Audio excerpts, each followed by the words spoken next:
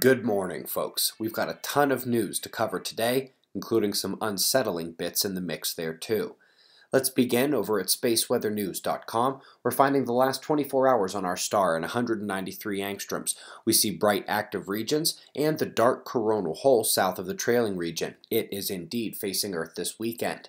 The bright areas would normally be firing solar flares, but there are not really any sunspots beneath them. The trailing region, the biggest and brightest, does indeed have two little umbra at the photosphere. I'll be watching their development today.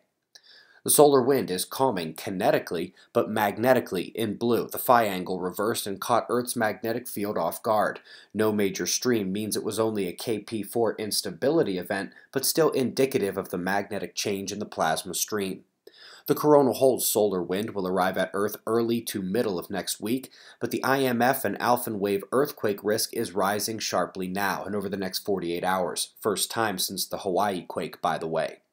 Moving on to a close call. 2010 WC9 is going to come half the distance between Earth and Moon, and unlike many other close calls, this one has two of the three dimensions matching our planet, at least heliographically. The heliographic latitude and longitude are exact, but it's at a slightly further out distance from the Sun when it hits that position, which means the Earth is going to come close to making an eclipse for the asteroid. Hopefully there are some little green people living on the rock to enjoy it. Up next is the latest idea on Mars, a helicopter. Before you jump to asking how that would work in 1% of Earth's atmosphere, the link to this video also contains their test in the vacuum chamber, pulled down only to Mars' atmosphere density, and the thing flies. Very cool.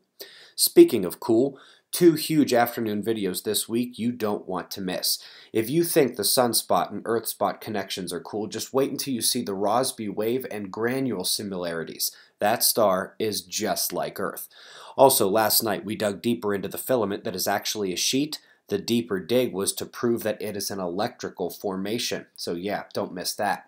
Jumping back to the little green people, the importance of seasons on Earth is becoming a focus of exoplanet hunters and astrobiologists. It's mostly been about chemistry and tides and habitable zones, but perhaps tilt is another key factor.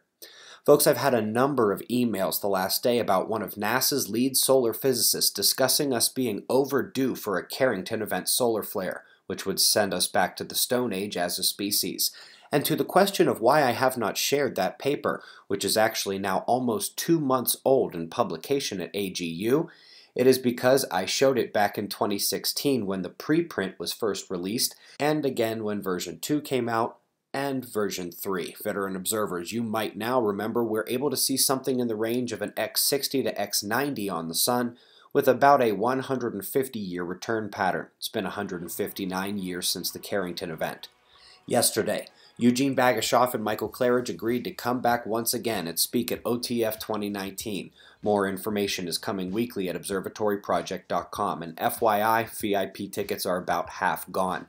For website members at suspiciousobservers.org. It is Saturday, so our Fly on the Wall podcast is coming up in a few hours and will be on our chat page around 9:30 a.m. Eastern Time. We've got your wind maps and shots of our star to close. We greatly appreciate your support. We'll do this all again tomorrow, right here, but right now it's 4:45 a.m. in the new Valley of the Sun. Eyes open, no fear. Be safe, everyone.